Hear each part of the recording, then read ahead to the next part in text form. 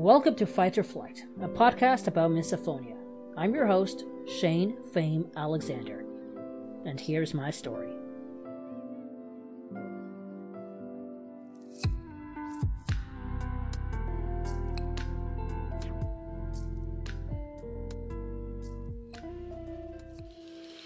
This is our very first episode, official episode. Now, if you heard the trailer, I gave you an overview of how misophonia has affected my life. Well, today, let's go back. A bit further back to when I was just talking to you on the trailer. Let's talk about where it all started. Like, truly started. Back when I didn't even know what misophonia was. Back to a time when I thought that these triggers were just huge annoyances. This is the debut episode of Fight or Flight, where it all began. Misophonia is rather new, so there's no surprise here that I didn't realize until recently that I had it. I was speaking with my father a while back, and he asked me how long have I had these triggers. I sat down and actually thought of it, and it amazed me. Different sounds always tended to bother me. My eldest sister, she does something. She does this when she comes over. She rings her doorbell over and over. This really got to me. Or when people, like the same sister, text a few words at a time and your phone continues to give that notification beep. I hated that.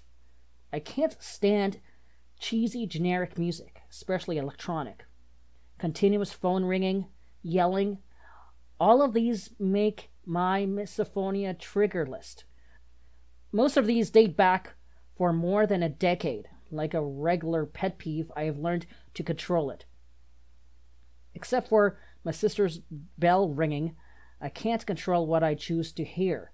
I mute my phone, the television, I turn the radio off, switch the channel, walk away. This is why I never thought of these as such a huge deal. I can't think of any one time where I had a fight or flight experience with any of these soon-to-be dubbed misophonia triggers. They were there. When I heard them, I made the necessary changes to escape the sounds.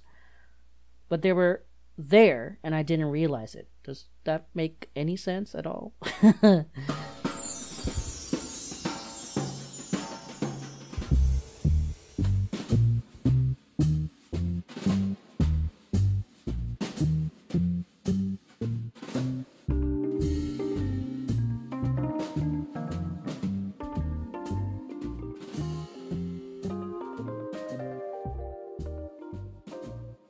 Okay, I lied. I do remember one instance when I was walking home from the mall.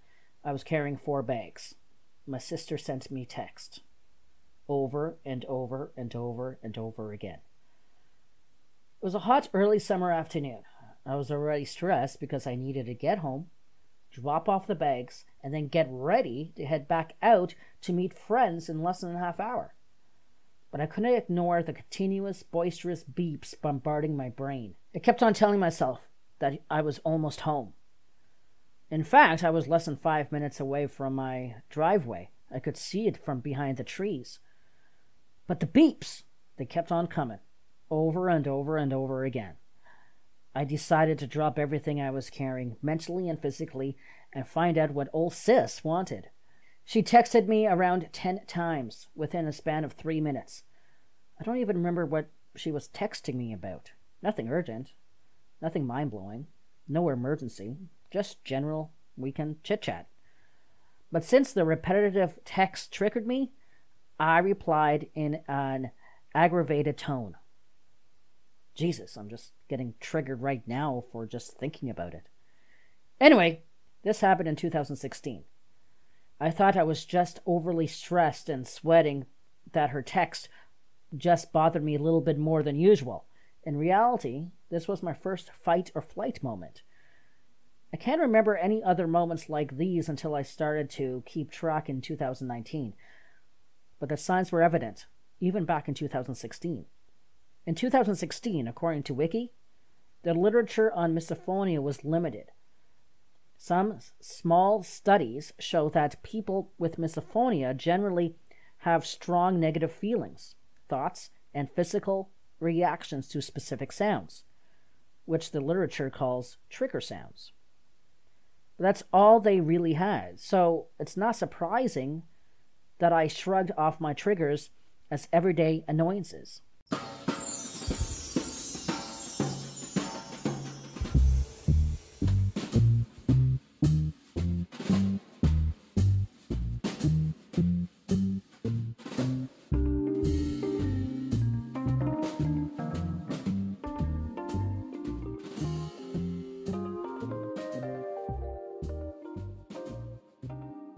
Now it's time for the daily. At the end of each episode, I'll fill you in on what's happening currently when it comes to my misophonia battle.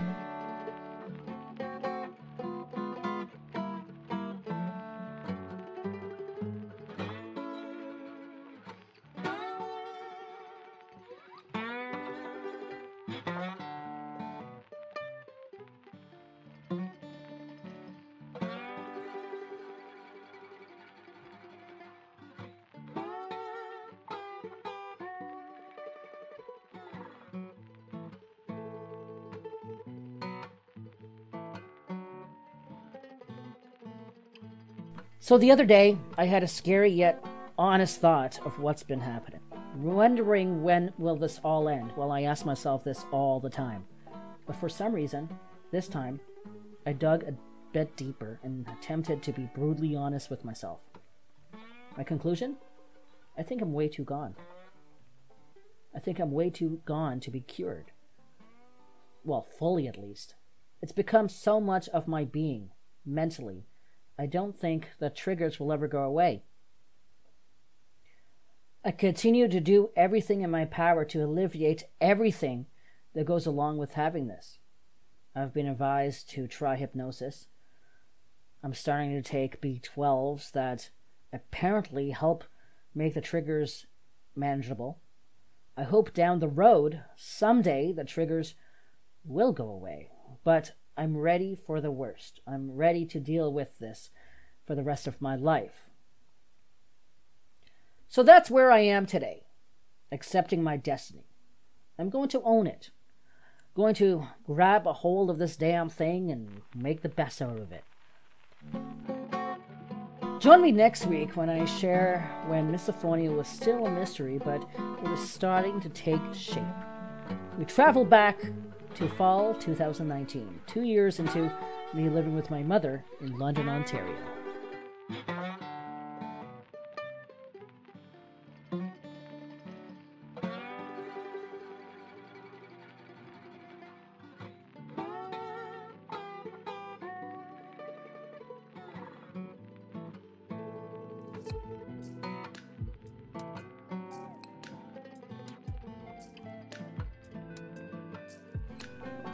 Thank you for checking out this week's episode of Fight or Flight. I shared my story with you this week. If you'd like to share your story with me, please drop me a line. You can reach me at hostshane@gmail.com or find me on Instagram at ShaneFameCom or FameFriends. On Twitter, it's FameFriendsPod. And search Shower for the Soul on Facebook. Thanks again for dropping by, and please leave a comment and a rating. Stay well and chat soon.